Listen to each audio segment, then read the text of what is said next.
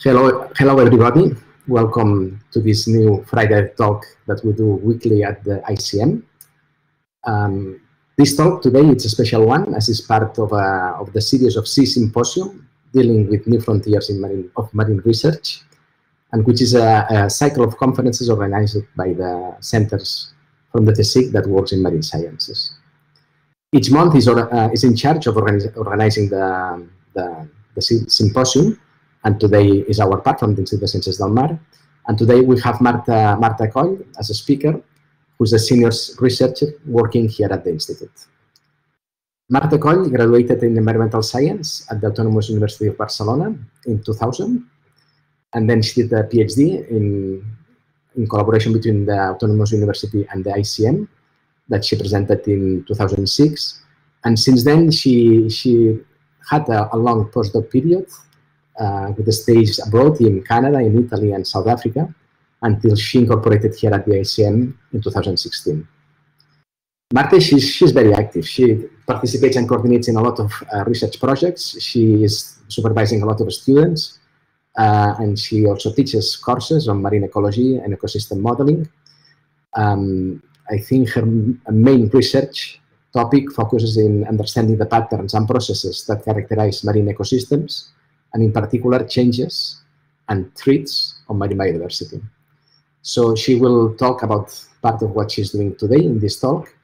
For all the people who is attending, just remember that in this talk, we don't give voice to the attendants, but if you have comments or questions, you can write them in the chat. And after the talk, we will visit the chat and try to address as much as we can all these comments.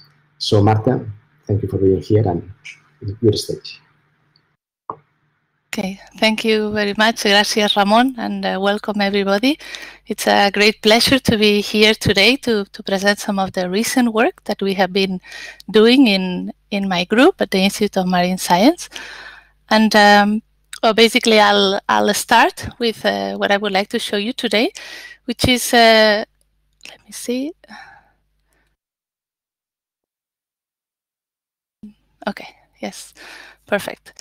So basically, it's a frame in 3 consecutive projects that we had in the group, SPELMED, PELWEB, and PELCAT, that aimed at improving the understanding that we have about the small pelagic fish in the Western Mediterranean, and then integrating the knowledge that we would gather into a multi-modeling platform to quantify what have been the impacts of the changes that we are observing and try to understand the future trajectories of change that we are going to witness in the future.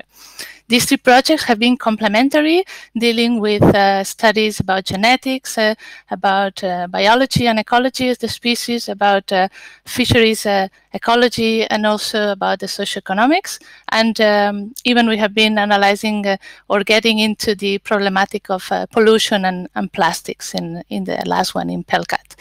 And before going on with my presentation, I would really like to thank all the funding agencies, so the European Union, the Spanish government, and the Catalan government for the funding that they have been giving us to complement and to look at these topics.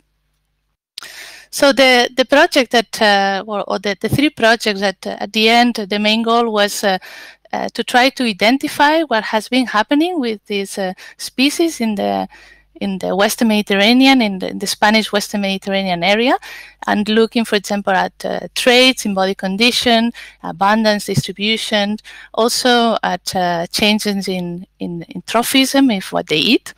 Then quantifying what has been the impact of these ecological changes and socioeconomic, also in terms of the ecological, but also socioeconomic consequences in the ecosystem, and looking from a wide ecosystem perspective. So looking at these species, but also taking into account the predators, both natural predators and the fisheries, and also the environment and the whole socioeconomic system that evolve around them.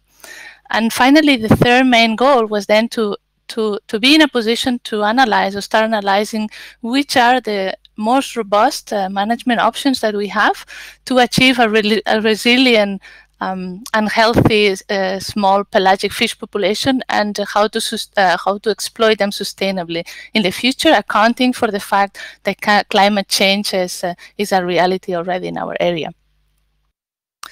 So my aim today is give you a background and about the topic and the methodology that we have been using to give you a broad overview.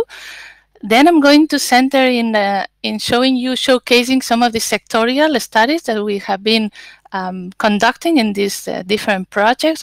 I will be brief, but most of them are or published or in process of being in a publication, and each of them could be a talk by themselves. So I'll try to just showcase these studies, and then I'm going to bring you into how we have been trying to integrate all this knowledge in a multi-modeling platform or what we call a marine ecosystem model, and what we have learned from the process. Before getting into the specifics of our study, let me bring you to the pelagic ecosystem. You know that 70% of the Earth is covered by the ocean, and a vast percentage of this ocean is the pelagic system. And basically, the pelagic system is much less known than the demersal system, and it's actually identified as one of or contributing and continue gaining knowledge about the system is one of the ocean science challenges for 2030 that the CSIC and other agencies have been identifying in this for this new decade of the oceans. And in the pelagic system, we have obviously different organisms. We have the plankton and the nekton, and within the nekton, we have what we call the forage organisms, which include forage fish and invertebrates, which are very important elements of the system because they channel energy from what we call lower trophic levels, from the plankton up to the predators, and they also control, or they are exerting top-down processes in the plankton themselves. So trying to understand the role that these forage species play in the system is a crucial one, and they are most of the times, or in many regions, less understood than the demersal counterparts. The pelagic forage species, and within these forage species, obviously the forage fish species include small and medium pelagics like anchovies, sardines, horse mackerels, and other small fish and invertebrates like squids, shrimps, etc. And they are key components of the systems because they, as I said, they are prey of many predators, commercial and non-commercial predators in our oceans, and they also contribute substantially to the global fisheries. For example, here you see the data of the total catches from the sea around us in 2016. You can see that many of the categories include pelagic organisms, medium, small, and large pelagic organisms. So these forage fish species and forage species are very important for different reasons. The pelagic ecosystem is changing, and it's happening also in the demersal, but we also see changes in the pelagic systems. They are per se very dynamic, and these systems tend to show high oscillations. They have been, although changing historically, systematically, and they are changing now. And these changes seem to be accelerating in some places. So we see many species declines, and especially large organisms with a slow growth are declining in several places in the world. But we also see other species that are increasing in the pelagic system. We see especially smaller organisms with high turnover rates that are proliferating or increasing in the fisheries data or in the survey data. And here, and in the left, you see an example of changes or documenting changes in jellyfish, and in the right you see changes of some study that documents changes in cephalopods in fisheries and in survey data.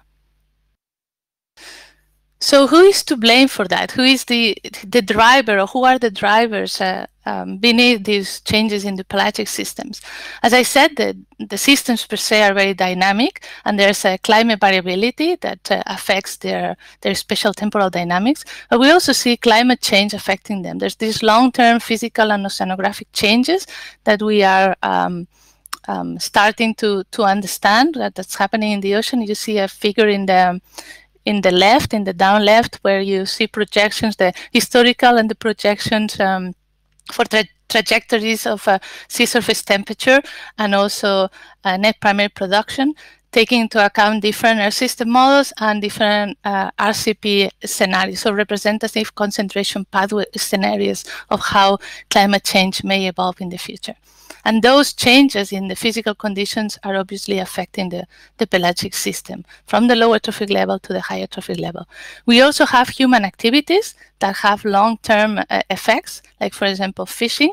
And you have a figure on the two figures on the top represent the changes in the fishing effort in European seas in terms of the nominal fishing effort, but also the effective fishing effort, accounting for a technology creep of 2.6% annually. And you can see the increases that have been in terms of the effort, both for the artisanal fisheries in dashed lines and for industrial fisheries in dotted lines.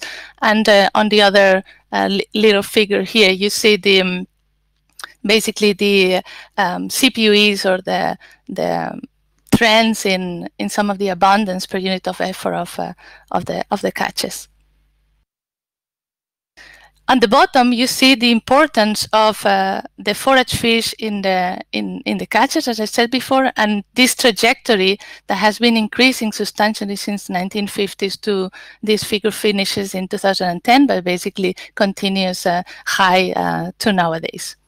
And obviously, we have the cumulative effects that these climate changes and human activities are having on the pelagic system.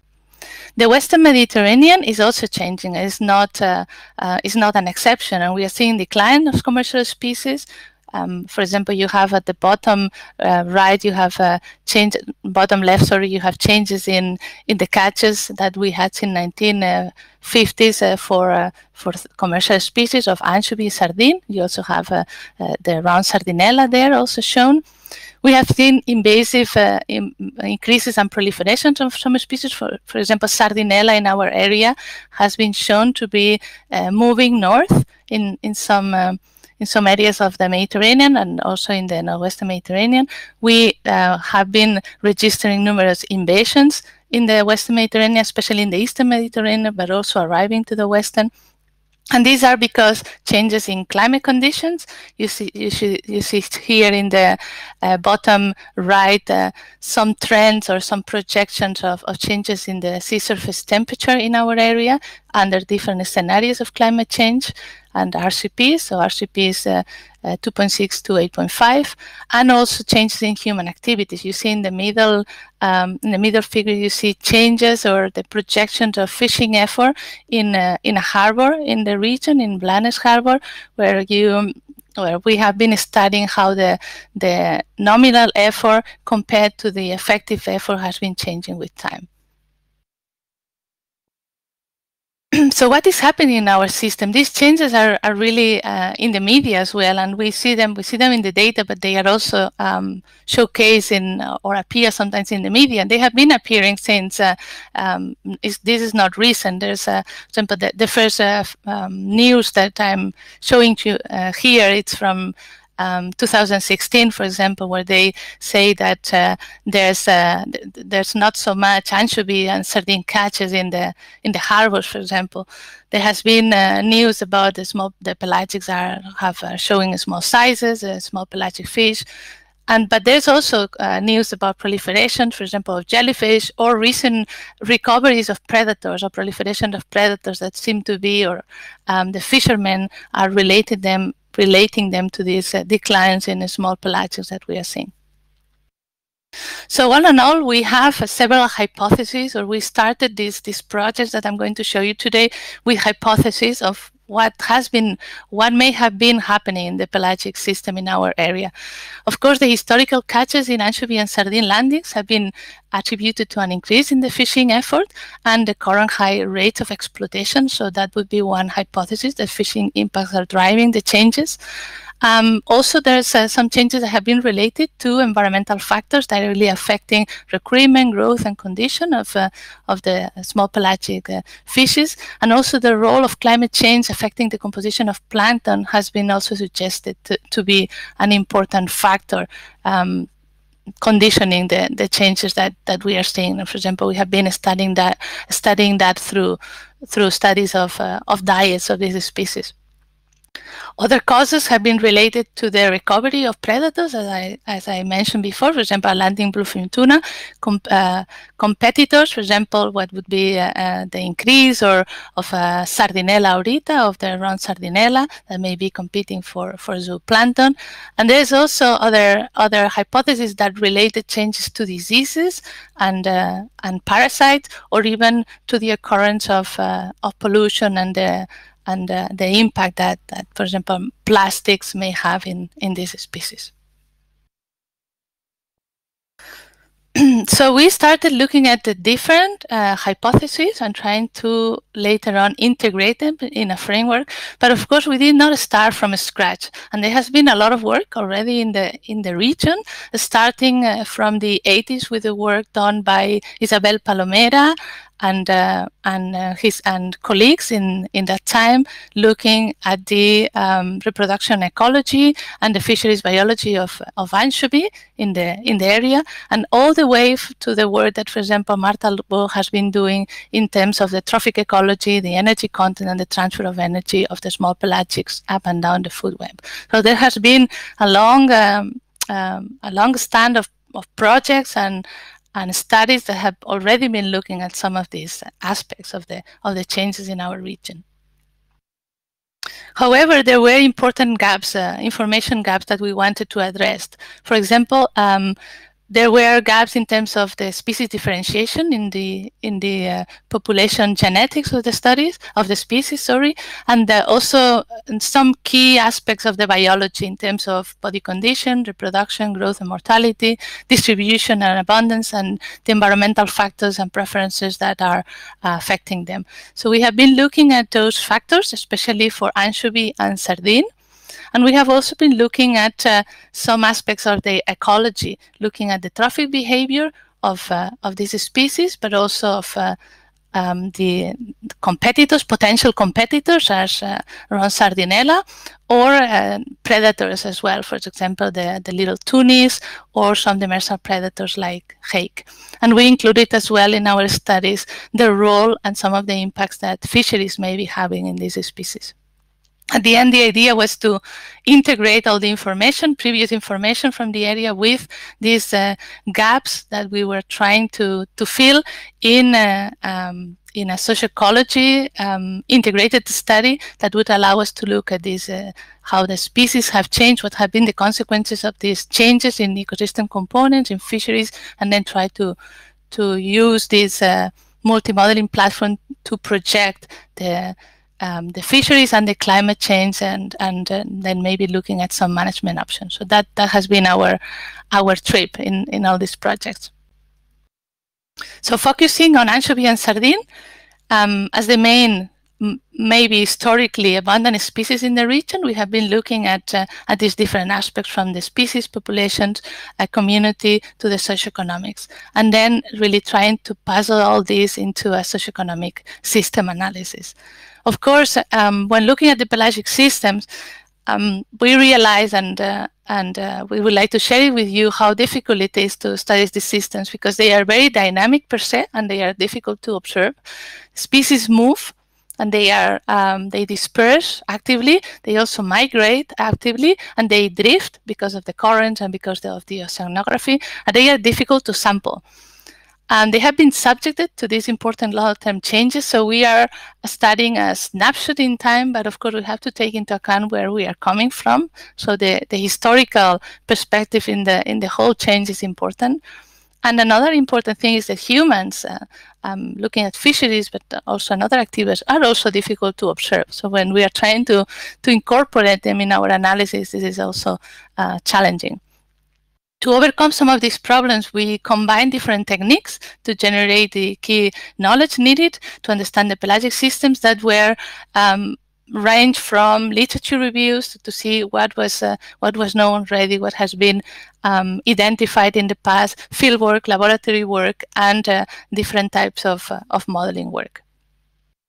So we went from combining, as I said, literature review with oceanographic campaigns, so data that arrived to samples that we could retrieve from oceanographic campaigns, from colleagues from EAO, and fisheries-dependent data, so data that comes from the fishing activity themselves, with all the work that comes from dissecting this fish in the lab to looking at their content of energy, looking at the stomach contents, and the stable isotope analysis, and also developing some metabarcoding analysis to look even more into more detail what they have been eating, or the population structure, for example. We've been combining all this information with some statistical modeling and mechanistic models, and finally we have integrated it in a platform, in a modeling platform that I'm going to present you now. So basically, from a modeling perspective, what we aim was to take the advantage of combining different tools while overcoming some of the limitations that each tool has. So to really use the best capabilities of each tool. This is because mathematical modeling cannot fulfill all the goals to understand, predict, and intervene in biology, as Richard Levins in 1966 already recognized. So the idea here was to identify different tools that would either maximize precision and generality, as for example some statistical tools, or precision and realism, some of the quantitative modeling that we are doing, or qualitative model, generality and realism, and try to incorporate them in this figure to the right into a framework that would allow us to fit some models with outputs of other models, and inputs of one model, also reuse them to other models. Here, my aim is not to show you exactly what we have been doing with all these models, but really share with you the rationale of all the methods that we have been developing to tackle different questions, and then how we have been linking all these methods to develop this MEM, a marine ecosystem model, using a food web quantitative model with an ecopath with ecosim, and then using it to develop projections to the future. Sorry. Okay, so our final aim really is to move from what is the knowledge that we have from a single species point of view, using, for example, stock assessment or studies that look very well in very detail one specific aspect or one specific study, moving all the way to an ecosystem-based fisheries management. So our target would be to be at the end of all these 3 projects, to be here, to be able to look at these species from an ecosystem, from a community perspective, taking into account or considering the predators, the competitors, the habitats that they live in, incorporating the climate, and being able to give some advice from this ecosystem-based fisheries perspective. Okay, so now I'm going to walk you through some of these sectorial analyses that allow us to fill some of these information gaps that we had. And later on, I will bring you all the way to the integration exercise with this MEM that we developed. I'm going to start with the genetics study. This is a study that is under development for publication, but the report is already available and you have the link there. So basically what we did here was to conduct a population genetic study using a genotyping through high throughput sequencing, with basically what we got is thousands of SNPs that then we could compare and to look at the similarity in these individuals in terms of population structure. Here in this map on the top, you see where the samples came from. In this example is for sardine, where you see the pies correspond to the mean length of the organisms that were sampled, and the different colors corresponding to if they were females or males or immatures. So you see that the samples that we got were already but there were some differences between the areas that we sampled because of the population structure in the area that was captured was different. And this is the one that we analyzed.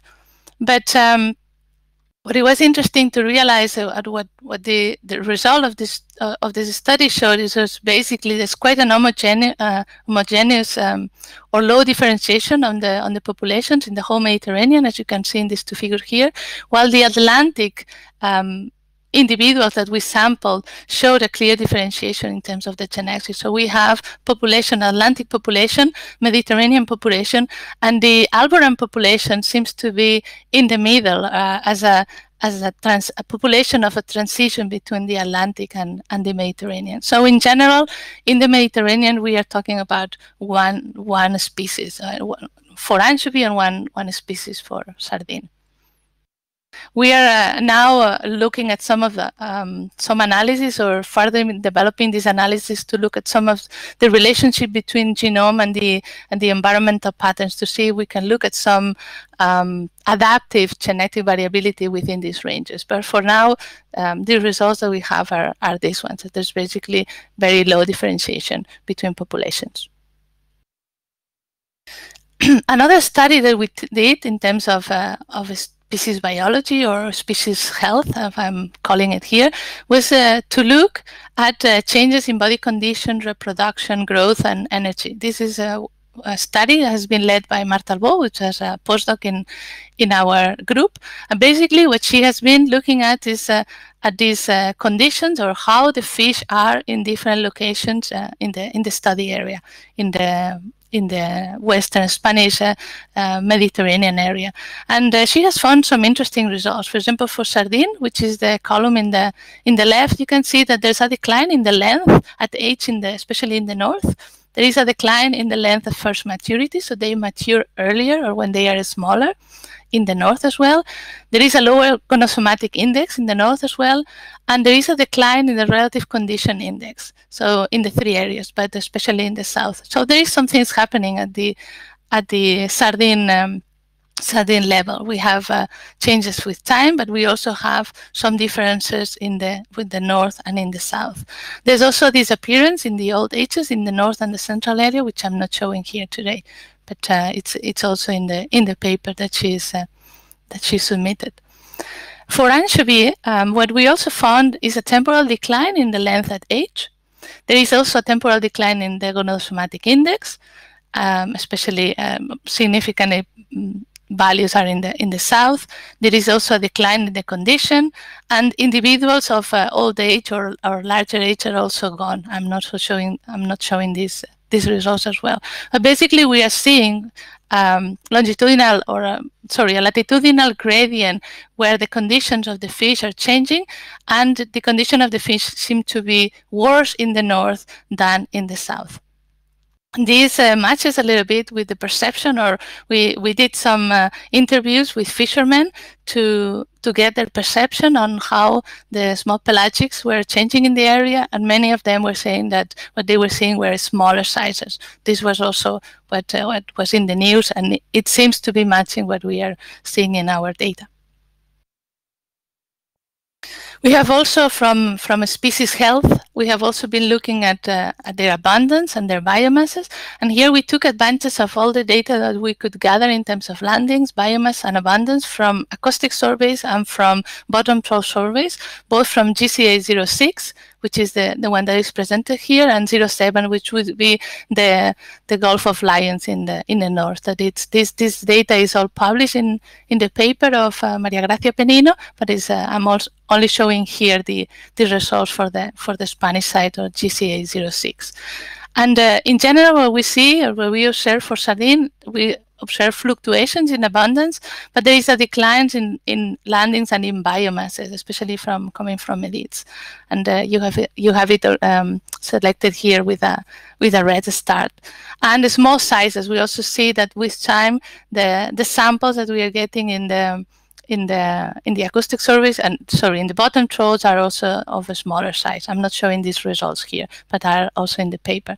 For anchovy, on the contrary, we see fluctuations, but for GS06 we see an increase in biomasses and in landings. So there's a contrasting pattern that is happening in anchovy from what we are seeing in sardine. However, those increases are not seen in the north, so in the Gulf of Lions. We were also interested to look at the knowledge that we had of what are the environmental factors that are driving anchovy and sardine. So first we conducted a literature review, looking at all the studies that have been published in the Mediterranean, in the whole Mediterranean, for anchovy and for sardine. And the first result was basically that these four factors, so temperature, primary production, salinity, and depth, seem to be the ones that are mostly identified to be driving variables of sardine and also of anchovy. I'll show you later. Dependent variable being biomass, landings, abundance, etc. So we looked at different dependent variables.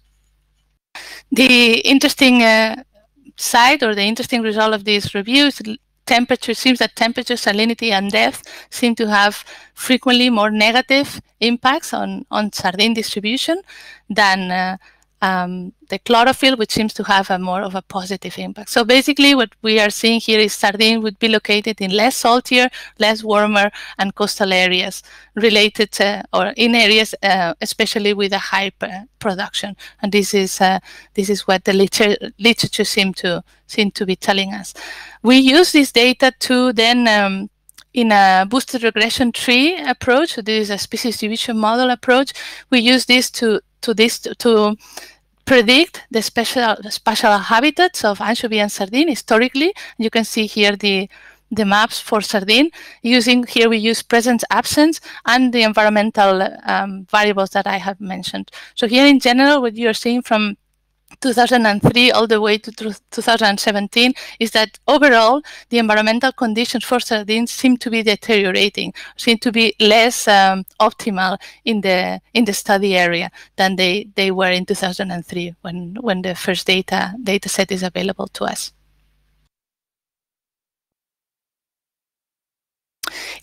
For anchovy, on the contrary, the things are a bit different. So with this, in terms of environmental factors, we don't see a clear answer in terms of temperature, chlorophyll, or primary production and salinity. So there's in the literature studies that show positive but also negative relationship with those environmental variables.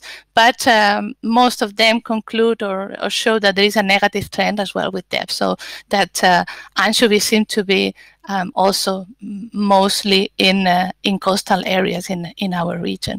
And if we use the same approach as before with the boosted regression tree model, and we project from 2003 all the way to 2017, we can see that contrary to what we were seeing for sardines, apparently there's the environmental conditions would be more favorable for anchovy in this area, where we see like kind of an expansion of a larger optimal area, environmental area for anchovy in 2017 comparing to 2003.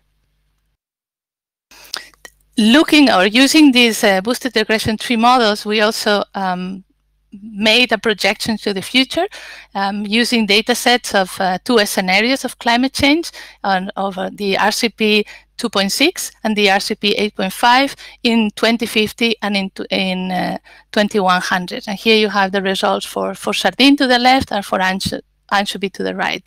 And interesting is to realize that while sardine continues to show construction or decrease in the habitat that is most suitable because of environmental conditions in the future. So there seems to be a contraction on the area where the optimal conditions will be for sardine. Anchovy, while it was showing in the historical period from 2003 to 2017 an expansion, when we look into the future, we see that expansion at one point will get into turning tip, and then it will also show less suitable environmental conditions in the future.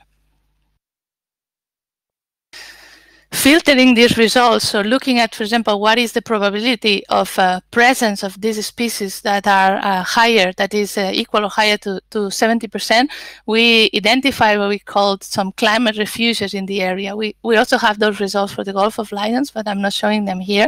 Basically, these areas that you see in dark red would be the areas that would be maintained in good environmental conditions for sardine and for anchovy in the future, only considering the those environmental conditions that I explained you before. So it seems to be that there will be some refuges, climate refuges for them in the future. Those refuges are declining in surface with time.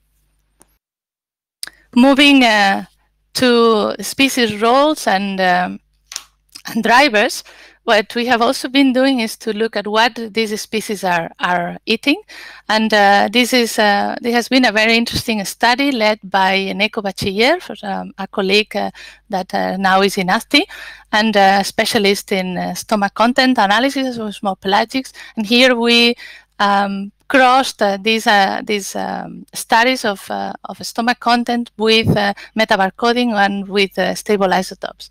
And we found that this is published, so I won't get into much detail, but we have found some interesting information. For example, we identified that there's a plasticity in the diet of the two species of anchovy and sardine.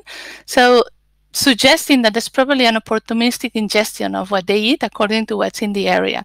And we also see that they are eating different things, so tend to eat different things in the northern part of the area than in the southern part, being larger and like krill and other larger preys in the south. And also anchovy seems to have a better capacity to eat these larger preys than sardine, but both of them are eating them in the southern part of the area. Also, in terms of the stable isotopes, we saw that there's a lower nitrogen, a stable isotope of nitrogen in the northern area, but we are further analyzing these results with other type of analysis.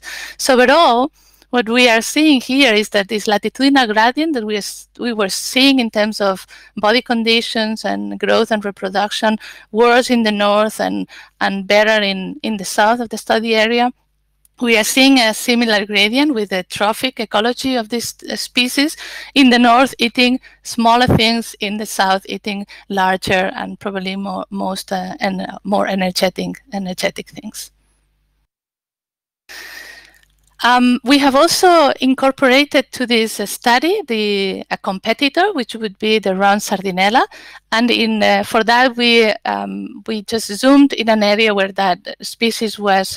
We also captured that species in the sample. This is in the southern part of the study area, where we conducted the same type of analysis than we did for anchovy and for sardine. And interesting as well, this is work that is being under review for publication. What we are seeing, very interestingly, is that Sardinella is also showing this wider range of prey. So they can basically prey all the way from small diatoms to copepods or larger krill, also anchovy and sardine. So the three species seem to be able to eat in the whole spectrum. And however, Sardinella seems to be being able to exploit better some opportunistic resources that would be, for example, gelatinous zooplankton that we found in the area. We found some salps in a study in a northern area, and here we found some apicularian in the stomach content of Sardinella.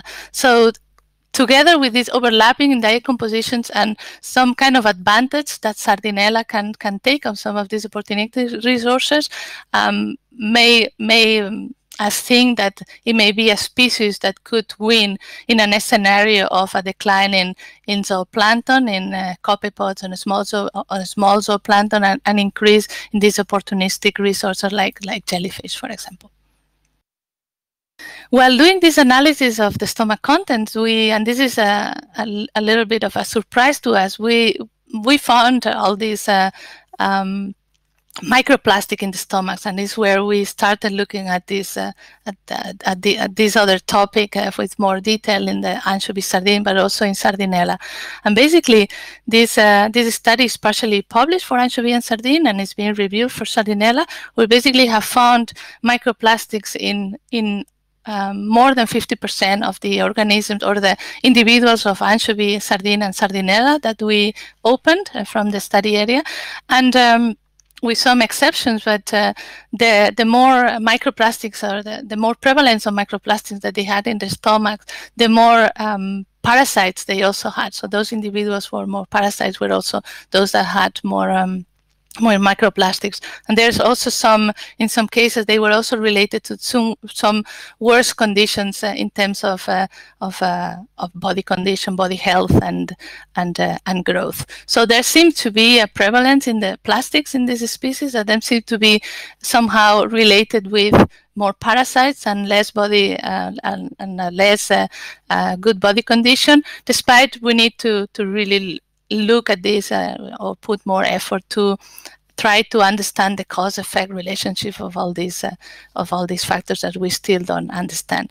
There's a second study that is also submitted where we looked with colleagues from IDAEA. We looked at the plastificants in the muscles of anchovies and sardines, and also one of the predators, which is hake, to see if the muscle in these plastics are also being accumulated in the muscle of this species. This is something that will come up hopefully in the near future.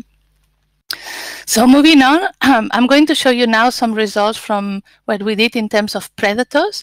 First, we wanted to look at how important these small pelagics, especially anchovy and sardine, were for the predators in the region, but also we incorporated Sardinella as a third forage fish in the area, and also the European Spratus, which is also another species that occurs in some parts of the area, especially in the northern parts.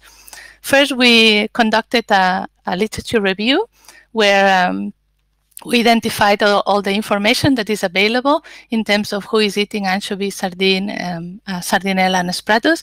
And we identified quite a lot of organisms that will be relying on this species with a variable contribution to their diet. And you can see here that we identify not only fin fish or the traditional fish, but also seabirds, elasmobranch, marine mammals, and even some crustaceans, some cephalopods, and another groups. So it's really they are some species that are very important in the food web, as we were anticipating, and there's quite a lot of data about that. When you look at specifically at each individual species, then you realize that there's some predators specialize in the different species. So here you have in the center the results for sardine or for anchovy, and it's very small, so you won't be able to read it, but the species that are really targeting one specific species are different. So there seem to be some specialization for them. And it's also an interesting pattern that we found in these reviews, that while sardine seems to be more important for predators in the Western Mediterranean, anchovy seems to be more important for the predators in the Eastern Mediterranean. We still don't know why this may be. It's probably related with the abundances of this relative abundance of these two species in the different regions of the Mediterranean. This remains to be further analyzed in the future. In the projects, we also wanted to look specifically at some of the diets of these predators that had been identified, and colleagues from the group, Joan Navarro and Joan Jimenez, looked at some of these species in detail. So we have little tuni, we have the Atlantic bonito, and the swordfish here. This is published, so I won't go into much detail, but basically what we found is here we looked at 3 different tissues. So we looked at a liver, we look at muscle, and we look at fin, because they integrate different time periods of the contribution of the prey into the organism. So they relate different to the values of the stable isotope values that we find. And basically what we could see here is a preference of for example, Atlantic bonito would prefer European sardine around Sardinella, while little tuni would prefer, and the long-term scale would prefer anchovy. So contrast or complementing a little bit what we found in the literature. We were also interested to see if we could use these predators to track changes in small pelagics with time, and for that we took advantage of some samples that colleagues from EAO are sharing with us. For little tuni, we developed the second analysis that you hear in the right, where we looked at with the stomach content and with the stable isotope what they have been eating from 2012 to 2017 for 4 years, where we had data. And basically, we found some interesting results. We found that the changes of the proportion of the biomass or the relative importance of anchovy was changing in the diet. Also, the size of sardine that they were eating was changing, but also we saw an increase in the importance of demersal amid the pelagic resources on these little tuni if we compare 2012 to 2017. So there seems to have been some changes in the diet that may or may not represent what has been changing in the environmental conditions. Okay, and finally, to finish with the predators, just let me showcase, this is another study that has been led by Elena Juret, a PhD student on our group. She looked at hake. Hake is basically a demersal species, a fish species, but also shows some mentopelagic or some tendency to go into the water column, especially at night, to feed, and feeds partially on a small pelagics of anchovy and sardine. So we wanted to look at the importance of where this species is distributed, which environmental factors affect it, and if the trophism or the availability of prey also affects this predator. And here in the figure on the right, you can see the changes between summer and winter on some categories of prey, while the hake increases in size. And cluster 1 and cluster 5 would be the ones that include small pelagics, and you can see that there's a relative increase in importance of this species when hake increases in size. At one point it declines. So it seems that hake is relying on anchovy and sardine when it's getting bigger and when it's growing and it's able to really go to the water column. So confirming these predation events. Moving to the roles, from the roles to the drivers, we looked at fisheries, and especially within the Spellmet project, we conducted some stock assessments of anchovy and sardine. This was done also by a colleague from the Institute, from John Ramirez, that now is a postdoc in Ireland, and he, for the first time, was able to apply what is called a catch at H or A4A model, a stock assessment, in addition to other types of models to sardine and also to anchovy, and really use the most up-to-date and most accurate data that we had from the fisheries in these two species in terms of landings. Here you have the landings in the two regions, which would be Tramontana Levantina, which is basically GCA 6 and of the Western Mediterranean, the long-term changes in catches, and then that in addition with the partition of these catches per age groups and per size, he was able to apply these stock assessments. And it's interesting to see these are some results that we got in 2017, and this year they are being updated to 2021, and they will be released by GFCM in the near future. But both stock assessment for the area basically suggested that both species, mostly sardine but also anchovy, were being overfished and or had been overfished and were being overfishing. So the role of fisheries in some of the trends that we were seeing seemed to be important until 2017.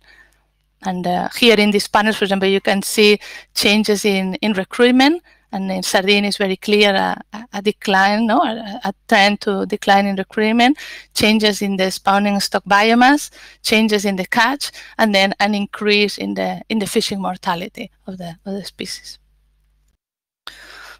Trying also moving to more integrative analysis and trying to cross the results that we got from the environmental side to the results that we got from the fisheries side, we with Fran Ramirez, also from the Institute, a postdoc in my group, we tried to apply the safe operational space concept to our to our problematic, to really identify those areas that would show less impacts of fishing and would be optimally environmentally optimal for anchovy and sardine. These two studies are published, so I won't go into detail. But the interesting part of this is basically he found that those areas for sardine have been deteriorating the most in terms of environment were also those areas that were concentrating the most fishing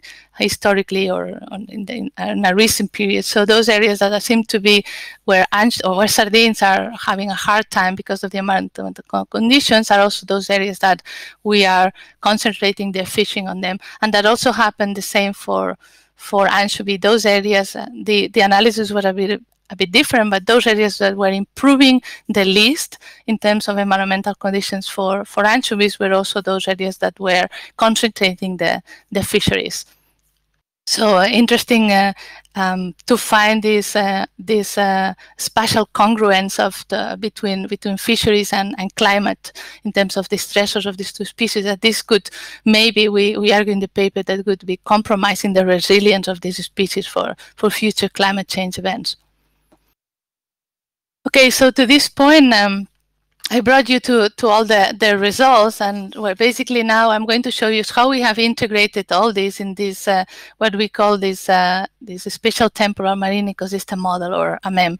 What basically we have done is bring all the results and information, previous information from the study area in terms of the key species, so the small pelagic, which are also the predators, the competitors, into the parameterization of the initial conditions. Then we have used all the information of the drivers, from the fisheries drivers or environmental drivers, into the temporal and the spatial part of the model, and with the aim to really obtain some predictions of where the species have been, where the species may be, and then use them to test some scenarios of change of management and climate change for the future.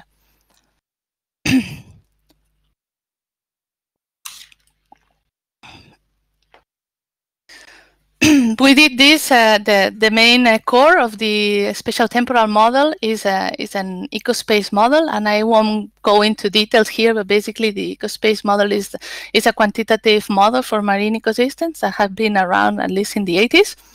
There is a basic routine that provides like a snapshot of how the structure and the flows of the species and in the food web, how they structure, and then how the production and the consumption flows and how they matches. Then there is a temporal part of the model which basically simulates the ecosystem effects of changes in mortalities, and mortalities because of predation mortality, but also could be fishing mortality, or also changes in the environmental conditions. And this is done through a series of time-dependent differential equations. And after that, there is the ecospace model that basically brings that into a spatial domain where it predicts how the biomasses, how the groups, and how the different components of the ecosystem will distribute in a two-dimensional space. So very, very briefly. Basically, in this work I'm going to show you today, we took advantage of the benefits of EWE modularity. It's really a very open tool where you can incorporate data from different models, from different data sets. So this allowed us to bring in all the different components that we have been generating in the sectorial results or sectorial studies that I showed you before. We used, there is a spatial temporal data framework that we call is basically a GIS data interchange tool that allows us to bring in this case here in this figure in the center, you have projections of how temperature, salinity, primary production will change according to a model that Diego Macias has been sharing with us from the SIC and from GRC, and we have been driving our model with, for example, these changing conditions.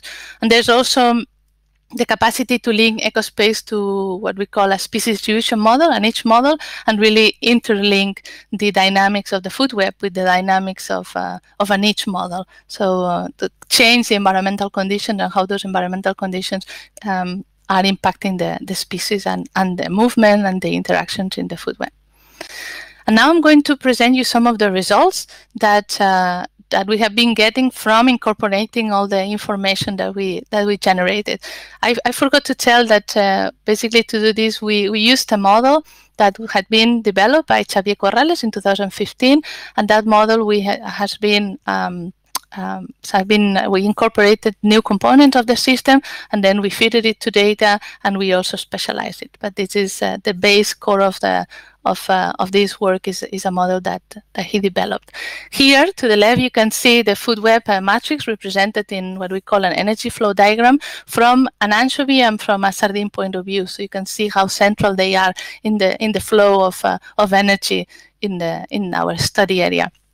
And to the right, you can also this is a matrix of interactions.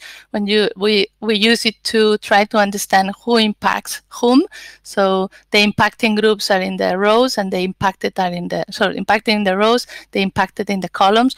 And for example, here we can already identify that the main impacting between a small pelagic fish would be sardine and anchovy, and doesn't seem to be a lot of in 2000 at least, because this represents 2000, a lot of impacting interactions between Sardinella, spiratus, and the rest of the species. That's an interesting result. If we move to the temporal results that we are getting from this model, here you can see changes in small pelagics with time, larger for sardine, as we have been observing with landings and with biomasses in the surveys, and than for the rest of the species. What is interesting here to show is that the two RCP scenarios that we ran, 4.5 and 8.5, don't show very contrasting results. Well, so there's really, in terms of what this model and what the drivers are giving us, doesn't seem to matter that much if we are in a moderate or in an extreme climate change event. And this is something that we're going to be looking more into the future, of course. We now can look at the perspective of other species, for example, of predators and of key species of the system. And here on the top, you see trajectories of change for some of these species. And interesting enough, we see some increases of Atlantic bluefin tuna and jellyfish, as we have already been seeing in the news and in some of the data, but also of non-commercial large pelagic fish that we have much less data. Those would be sunfish and basking sharks mainly. Another keystone species would be declining, for example, hake or bleach sharks, while cephalopods that we were also expecting to have some, or the model to predict some increases, we see fluctuations with there's not a real increase in our model, at least in this configuration. To the right, you see the projected distributions of biomass in 2030 compared to 2000, so the initial year of the model. If we look into what may be happening with the fisheries, we kind of start looking at which interactions occur between fisheries themselves, where it's interesting to see, for example, there's some clear trade-offs between fleets. There's a negative impact between artisanal fleet and longliners or bottom trawlers with recursion of fisheries. And interesting enough, there doesn't seem to be much of an interaction or negative interaction between bottom trawlers and poor seiners, which would be what we were expecting because of their special overlap. But this is also something that we need to look at more into the future. We also see interactions with fishing and pelagic species, and for example, in terms of the Spanish fleet, we see the poor seiners would be the ones that affect most, both adults of sardines and anchovies, as well as the French fleet that I'm putting less emphasis in this presentation. And there's a slight positive impact of small pelagics of trawlers, probably because of the removals of some of the predators. These are the kind of analysis that you can obtain from this integrated perspective. We are now moving into what is the model projected in terms of changes in fisheries. Here you see what the model projects in terms of catches of anchovy and sardine, juvenile and adults for the two RCP scenarios, and we are seeing declines in mostly sardine, also some in anchovy, but anchovy shows quite a lot of fluctuations, with some years with probably very good recruitment, so increases in catches, and other years with a decline. But overall, as we are seeing as well in the observed data, sardine is doing worse, and it's predicted to be doing worse than anchovy. We look at the overall projections of the model, we identify those groups from the pelagic compartment, the demersal, and also invertebrates that show most changes with our projections. You could see that there's some clear losers of what may happen in the future with these increases. I forgot to say that all these scenarios are business as usual. So considering that we continue fishing the way we are doing, and there is this climate change happening according to the models that we are using to drive those simulations. So if that would be reality, what we are seeing is some declines in sardines, some declines in other pelagic species, like mackerels, some declines in the demersal component, like hakes, and also in Salema, for example, interesting species that would also be declining. But also we see some winners. One winner is the Atlantic bluefin tuna, which is also has been shown in the news as appearing. Pentopelagic species as well. There's mullets. Red mullets seem to be benefiting from the situation of high fishing and changing climate conditions, and rays and skates, and also some invertebrates. Interesting enough, we don't identify cephalopods as big winners of this change as well. We were expecting, it was a hypothesis that we had that has not been, or at least the model has not been showing that. And finally, I'm going to show you what we are planning to do, or what we are doing with this MEM when it's properly calibrated and we are happy with what we are seeing, what showing the past. We are planning to use it to look at some alternative management options. Here you see, for example, what we have been playing with changing effort, for example, reducing fishing effort by 50% for all the fleets in the area, or placing some marine protected areas. In this case, would be a marine protected area in a coastal zone to protect the juveniles of small pelagics.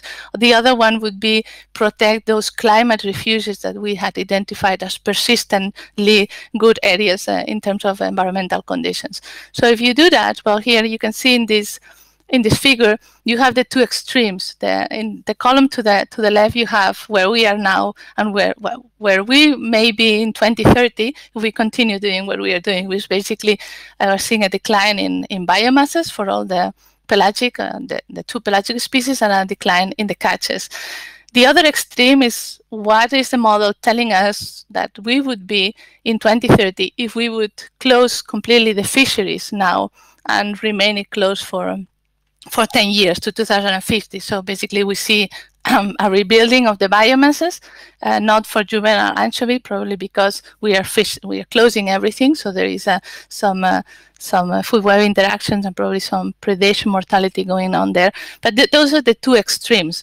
And we want to use this platform is to start analyzing the options that we have in between. So the option that would be, for example, closing 50% of the fisheries, which would be the second column to the left, or implementing this coastal area, or implementing the refuges for the climate refuges, combining both of them. And when we combine both of them, we start seeing some interesting results that the catches would decline, but you still see, or starting to see, some rebuilding of the biomasses at sea. And then probably what it seems in this compendium of scenarios that we tested, what seems to be an interesting management scenario to further test is a combination of a reduction of the fishing effort, 50% reduction, with the incorporation of some of these marine protected areas into the system. We looked at the same results in the scenario of RCP 8.5, and the results don't change that much. What it changes a little bit is for sardine. You have here to to the right top, where sardine, because of its more constraint for environmental conditions, seems to be doing a bit worse under an RCP 8.5. That would be the only main change that we see between anchovy and sardine. Okay, so I'm arriving to the end. I think I'm being quite long already. So let me quickly get you into what we have learned. So basically, we generated this key biological and ecological new data. So we confirmed that there's a low population dissimilarity in the area. There's high trophic plasticity, and there's high importance of this species for the predators. And we have also updated the knowledge that we have about the status of sardine and anchovy. And I won't go through all of this, but basically there's quite some worrisome indicators that show us that they are not in their best possible conditions, and there seems to be a latitudinal gradient that shows that probably they are worse in the north than in the south, and it's probably related to both a combination of climate and fishing conditions. We've further analyze what is the role of these species in the system, and starting to identify which may be the winners and the losers of these observed changes that we are seeing in our area. And we would argue that now we have a prototype, marine ecosystem model prototype that we can in the future use to test these management alternatives that need to be there, and probably need to be strong to curb the trends around that we are seeing for anchovy and for sardine, and also for other resources in the area. This is dedicated to the anchovies and the sardines of the area. But I won't finish here. I want to finish by telling you that, of course, our model is wrong, and quoting what George Box said, that all models are wrong, but some may be useful. And what we are aiming is to continue developing this platform to make it to make it more useful for the future. We are going to further feed the model and validate it. We want to test different management scenarios, incorporating the new proposals or implementations that are on the table. Also the safe operational space concept that we haven't tested yet into a management proposal, or incorporating alternative climate projections, because for now we are using one of the models that, for example, in this figure here shows that are different alternatives, and we would like to test what would be the impact of changing the drivers of our system. We're also going to consider adaptation from the ecological and the socio-economic point of view, and we are going to be looking at the economic values of some of the species that we're including, because now the economic representation in the system is very poorly represented.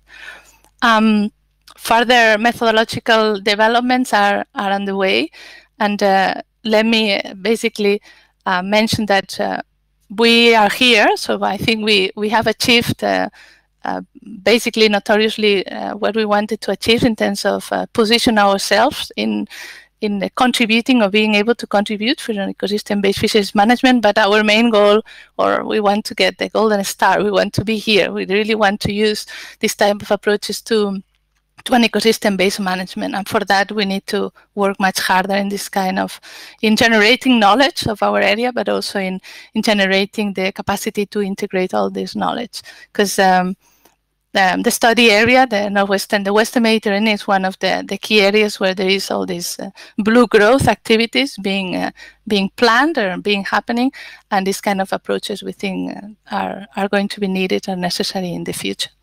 And with that, I've finished. I would like to thank everybody that contributed to this work, which are many of my colleagues from EAO, from ECM, and some people that came to ECM and now they are somewhere with their postdocs. To all of them, and also to all the students, thank you, because they contributed massively, and the success of these projects basically belongs to them. And with that, I finish, and I thank you very much for your attention, and sorry for being so long. Thank you very much, Marta, for this talk and for this presentation. You have shown an impressive amount of data, moving from genetics, population genetics, distributions, trophic ecology, who eats these fishes, what do they eat as well, how distribute, the modeling. So really integrating is perhaps is the word of everything that you are doing. No? Just to try to integrate so different amount and types of data. That was a very interesting talk. So I think we have now time for the people, not very long time, but if there are questions here in the chat, we can just address them. I have one question to start with. So I read this knew that tuna fishes perhaps were participating in the decline of sardinas, and the data that you show may agree with this data. When I read it, I thought, well, it's not possible that the top predator is really controlling these populations. But you think that this is part of true, that tuna fish is part of the decline of these small pelagic fishes? Yeah, that's a tricky question. I don't. Well, the models show that there has been an increase in the tuna, and that's mainly because there has been a decline in the fishing mortality that tuna was subjected to. So if we consider that our model starts in 2000, in those years tuna was really low because of the high fishing mortality. So of course when we're studying this period of time, we see this recovery of tuna, and the logical thing to do is to think that, oh, there's more tuna, they are fishing, they are eating all the fish. The problem is that the data shows that anchovies and sardine were already very low when tuna was very low. So something else was happening then, that probably tuna is now maybe contributing to put pressure, but it's not the main.